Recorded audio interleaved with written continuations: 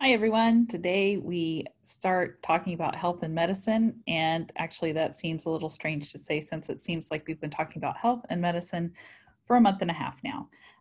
But what an apt subject for us to be looking at this week.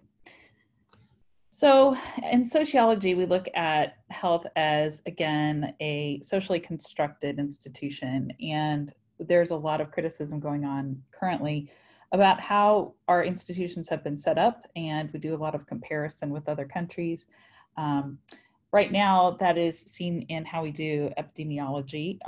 As I show this picture of Dr. Fauci beside us, we have gotten used to seeing his face off and on. And understanding the idea of the study of disease and the study of patterns of distribution of sickness, injury, death, social factors that shape them, and how we deal with that in a society.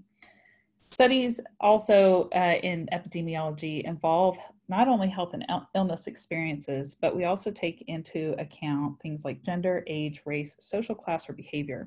As we've heard, for example, the Black community has been especially hard hit by COVID-19, and you're going to see more articles about that because in sociology, we're the ones, especially sociology of medicine, experts will be writing a lot more about that over time. We have to recognize different rates. You're not expected to know the math behind this, but to understand how we look, at least scientifically, at medicine. For example, how successfully a public is aware about diseases and associated illnesses and behaviors in their own health. And one of the ways in which we manage success in the sociological world is people being more aware and also having more access. One of the base rates that we continue to look at for the health of a country is fertility, which is interesting because population is something that often has shown health, but it also can cause a lot of problems, and conflict perspectives will often say our overpopulation is one of the major reasons we're experiencing the epidemic the way we are. So fertility rate is something that has in the past been seen as a indicator of health, but it can also be an indicator of women not having access to controlling childbirth. And so there's a lot of different ways we look at that. But what the fertility rate tells us, it's the level of childbearing for an individual or population. And we find populations that have higher levels of education tend to lower their fertility rates. They'll look at the United States on this chart and then compare it to other countries where especially female education has lower access. Also social factors like, the value of how we determine our family makeup and role, what women are expected as far as their roles in society, ideal family size, and things like even religious history. We also study rates based around mortality as a whole. Of course, looking at infant mortality, whether a person exists past a certain time in life often determines the health system, how much a child has a chance or life chance of surviving.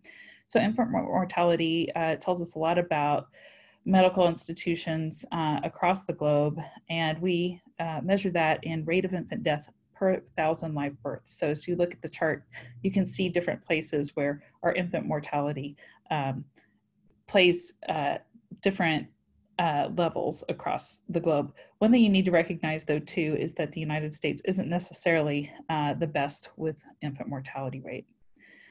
As we've also looked at COVID-19, and this is a map just downloaded from the World Health Organization about morbidity. This is what we're studying right now, which is the study of how fast something spreads, illnesses and diseases, the incident rate and the prevalence rate.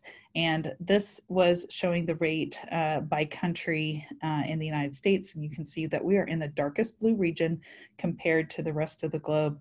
There are other parts of the globe that have experienced that dark blue region, but ours is going to continue to get darker because we're going to have more cases show up. So let's look at the different roles of theory in the lens that we look at how our systems function or work or are viewed. The functionalist perspective of healthcare is to look at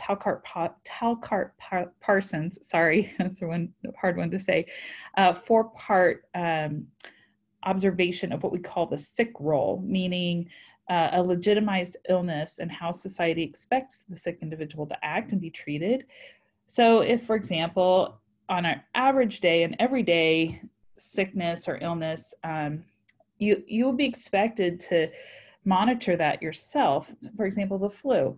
I'll get a message from a student that says, hey, I'm sick. I don't want to come to class because I'm not feeling well. I don't want to give it to people. That's a sick role that's totally expected. There are then other ways in which the sick role has a monitoring that goes on with the authority of physicians, meaning let's say you start to not just feel sick, you start to have things that you cannot diagnose, and you have no idea what's going on. That's when you go into the sick role and giving the authority to a physician to look at that. And again, the functions and dysfunctions of our health system give access to different levels of physicians and those who are specialized or different levels of treatment. So the functionalists will say that in society, a person's sick role will be played out in a way that eventually, if you can't self-determine and take care of your own sickness, that then you'll give over authority to help pay for somebody to take care of that sickness. And then, of course, we put healthcare into helping pay for that. Medicine shifted from general practitioner models to specialist models, which is one reason healthcare has gone up so much, because it's not just one general practitioner that you go to, like the family doctor. I even grew up in a time where we just had a family doctor. The same family doctor that I had growing up was also the one that delivered me. And we just don't see that as much. It also results in healthcare costs rising, leaving many without adequate coverage or access to specialty physicians. Functionalists also look at disease, sickness, and illness differently, and we have to see illness is where, again, the person is the subject of their own symptoms. They're ill. Sickness is where we have determined societal definitions, social and cultural concepts of a condition. And a person then is placed in a category. For example, I've shared this before. I suffer from depression, so I take some medication for that. That's often not an illness as much as it can sometimes be seen as a sickness if it's not controlled. And of course, there's a lot of times society will use that sickness term, and then sometimes it can even be moved into disease. Disease then is some sort of a pathological, biological defined, and often controlled by the practitioner's definitions. And of course, that's what we're seeing with COVID-19 is it's being defined for us. It's not something that we've necessarily had access to understanding. And so it's not an illness, it's not a sickness, it's a disease. The conflict perspective will say that the inequalities that we expect in society based on status, socioeconomic income, race, gender, all of the different isms that we encounter definitely affect our health. The patterns of health and illness are not accidental, and we see, for example, higher rates of heart disease in certain communities or diabetes. Instead of defining healthcare as a right, our capitalist system sees it as a commodity that some persons can have the ability to afford.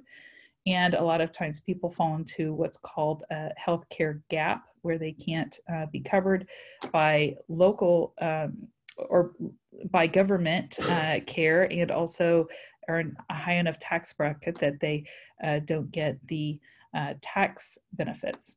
So the medical system itself ensures that the power is maintained through those who are already in charge. In 1910, Flexner report reported higher medical standards, and we started to see the United States become a higher level of what we would call specialized health care and being able to treat disease at a larger scale. But we started to see limited access to medical education and care because people did not take care of themselves via their families or even in their small communities. They started to rely on larger institutions for those definitions.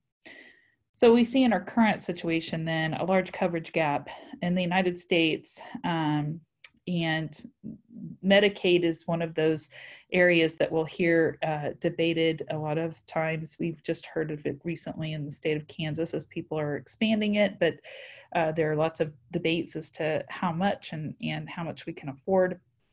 So these two charts show by state the different distribution of adults who have one, income above Medicaid eligibility, and two, lower limits for tax credits. So they're caught in that gap.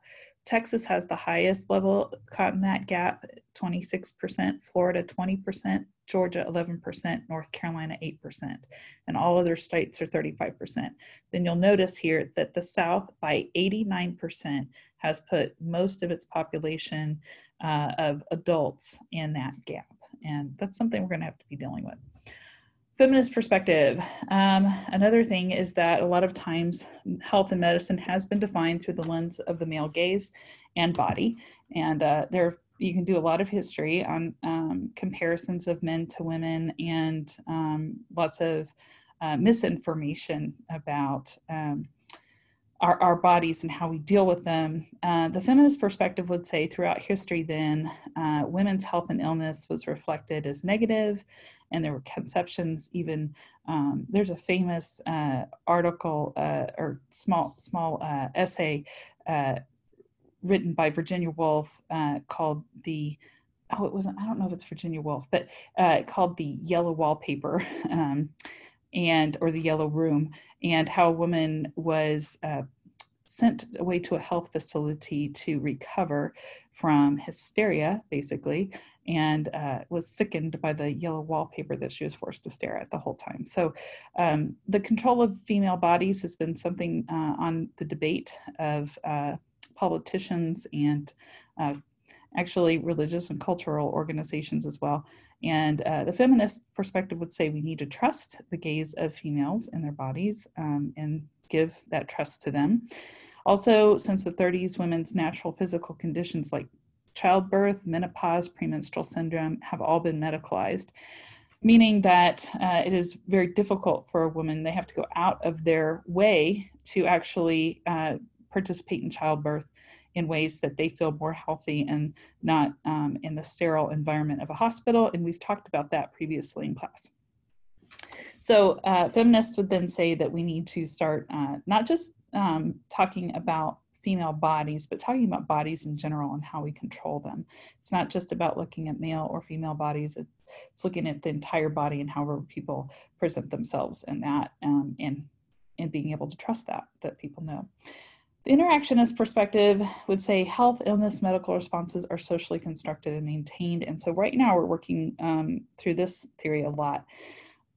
We're seeing on Facebook everybody interact about COVID-19, and you can't get away from it, whether it be people interacting saying that, they're putting funny memes, or people saying stay inside, or another saying hashtag you need to go outside. I mean, there's just so many different ways we're interacting right now about this very event. And interactionists are going to be studying this for a long time. How did society define the medical response? And also, how did it shape us for the rest of time? We are altering, and we're going to have actions. Maybe people will buy more masks and keep them readily or make them from home. Maybe people will start to cook more at home. We don't know what's going to happen, but we know the interaction has changed how we define what we do every day. Maybe we'll just go back to the way it was. We don't know yet. Also, we have to recognize interactionists often define their disease by socially constructed definitions, and images, beliefs, and perceptions. And so this is another thing I think that's been interesting with the rise of the internet in the last 20 years is how many people go online to figure out what's going on. Instead of just waiting around, they start to put the things together that they can find, and because that's been constructed for them through the internet, WebMD has become a thing, and a lot of people place a lot of belief in that, and so that's a really interesting development. Doctors' power also depends on cultural authority. You'll see different cultural authority of a doctor in the United States and different regions. You, again, have seen how people are treating Dr. Fauci one way or another, whether they believe the CDC. That often has a cultural perspective to it, sometimes a political perspective, obviously, and the amount of superiority. One of the interesting things in many parts of the world is a doctor isn't paid after a person's sick. They're often paid to keep people healthy, where you have regional doctors and actually pharmacies where people can go and get health remedies, and then you don't pay to stay healthy. You basically, if you're sick, the doctor or the pharmacist isn't paid, is what happens, because they see themselves as failing. So it's kind of a flipped interaction there, and I think that's pretty interesting when we think about ways we look at the world. We have to look at the different groupings of how health is experienced by gender. And this tends to, again, focus on the heteronormative descriptions of this. But while women live longer than men, women do experience higher rates of non-fatal chronic conditions, things like heart disease, cancer, and we have to recognize that there's a tendency in female bodies to experience that. Men experience higher rates, though, of fatal illness, such as dying more quickly than women when illness occurs. These differences have been attributed to 3 factors: genetics, risk-taking, and healthcare. The higher your education, if you are part of more educated groups, the better your health. You usually, again, have more access to specialty or even health food. It's expensive to eat healthy, and there are plenty of studies on food deserts, which you're going to hear quite a bit in the ESU environment, because our own Dr. Rodriguez-Carey is working on this very subject with several students, and I know we're going to be hearing more about that in the department. Also, schooling may correlate strongly to good health and occupation and income. School lunches vary, and if you go to a private school, a lot of times you have access to even better food. Educated individuals are more likely to also practice not only healthier lifestyle, but they visit their primary physicians more. They use new medical technologies or medicines. They're able to be participants in, for example, going to gyms or programs. They're well aware of health consequences of smoking and drinking, and they also tend to transmit healthier lifestyles to their children. Again, the conflict theorist would say that is something that is part of the whole social system that has broken down, that not everybody has access to the ability to pull that off. The cost of the United States healthcare we spend about 18% of our GDP on health. I wonder if that's going to go up quite a bit. We'll see.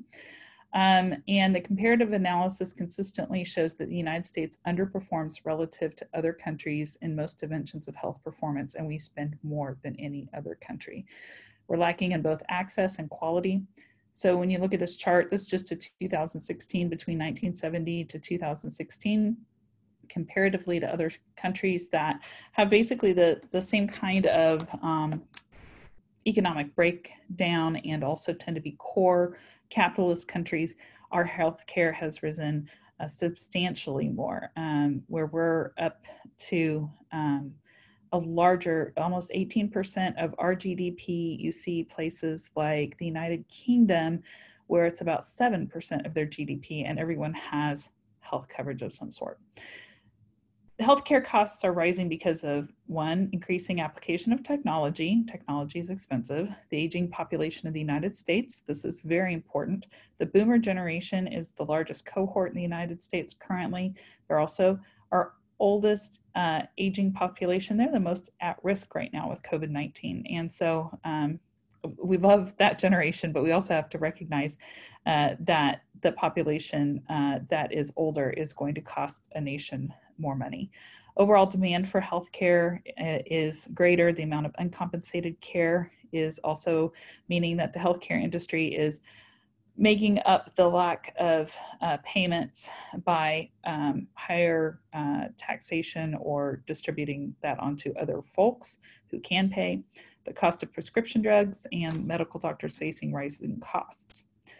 The uninsured population in the United States, and this is an older figure, but it was sometimes our figures are based off of when the last major health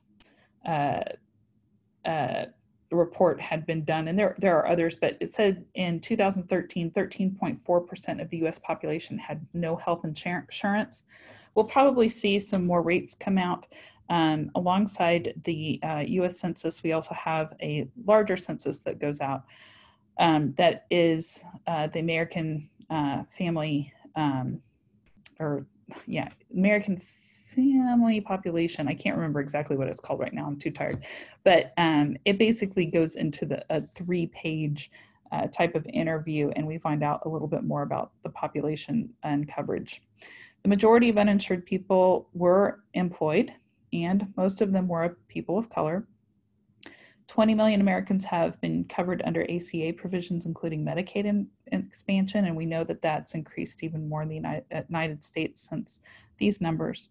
Medicaid expansions have been controversial, but the research basically says it's a positive impact because we do see people covered by Medicaid actually going to the doctor more and staying healthier and staying out of the health institutions such as hospitals. State healthcare reform is in great need. Sometimes we don't recognize we are not a federal system of healthcare, even though there are certain things that come down from the Fed, which we'll talk about the Obama reforms. But most of our work in the United States is done through state reform. So Hawaii, Florida, Massachusetts, Minnesota, Oregon, and Washington are committing to providing more health coverage for all of its citizens. And Hawaii is actually covers quite a bit. Of course, the population's a lot lower too. It's an interesting state to study when it comes to healthcare because they tend to be healthier. Federal healthcare reform. In 2010, President Obama implemented the Affordable Care Act, which we have all called Obamacare since its implementation. Young adults up to age 26 remain covered by their parents' health insurance plans, and then there are plans available for people with pre-existing conditions, and lifetime limits on coverage were limited so that people could have access to health care. And it's the sense of people saying it's required is something that has gone back and forth, especially with the Trump administration. Lots of people taking part in things like co-ops and trying to get around being required to have that healthcare coverage in that particular setup that was set up in 2010. And again, we haven't been able to reform this, even though that was one of the first things we saw the Trump administration throw into the pot. But at this point, this is the healthcare model that the U.S. is using. The GOP 2018 tax bill included a provision to repeal the individual mandate to repeal and replace, but of course that did fail. Children's health insurance programs, SHIP, in 1997 enabled states to implement their own children's health insurance program for uninsured low-income children, and that still maintains. Due to increasing need, many states have expanded that program coverage because they're running out of federal funds, and so they're needing to figure out ways in which they can make sure the younger population, because that's also one of our most expensive populations to take care of if children are finding medical conditions show up early in their lives, then we have to take care of them longer, obviously. In 2009, President Obama signed the SHIP expansion bill, which then insured 11 million children. Another piece that we recognize is that state prescription drug plans have had to come into place because prescription drugs continue to be part of the debate based a lot of times on insurance companies fighting over the cost and how to distribute that onto people using the drugs. 5% of the world's population lives in the US, but the US uses 50% of its prescription drugs. Many say we're addicted. I would agree. There are certain things that we do need drugs for. I'm not saying that we don't, but at the same time, this tends to be something that you would think over time our prescription drug use would create a healthier environment of people. And we see an opioid crisis and all kinds of things as far as addiction, and also not necessarily dealing with healthier lifestyles or dealing with the actual increase of our health in the midst. I take a prescription drug for my depression though, and I think there's times where you have to recognize again how much of it is part of an illness that you're monitoring and having the ability to monitor. So it's a debate that we constantly have to bring to the table. States have tried plans including drug costs covered by lottery funds. That's something in the state of Kansas that I know that people have talked about, the creation of nonprofit consortiums to purchase drugs in bulk at a discount, and also buying drugs from Canada, the UK, New Zealand, and Australia. And I will say this, if you are ever in Texas and you go across the border, this is something my parents have done forever. They go to the pharmacies across the border, get cheaper drugs, and bring them across. And these are places that we actually get the drugs from anyway. But it's an interesting cultural aspect of the retired.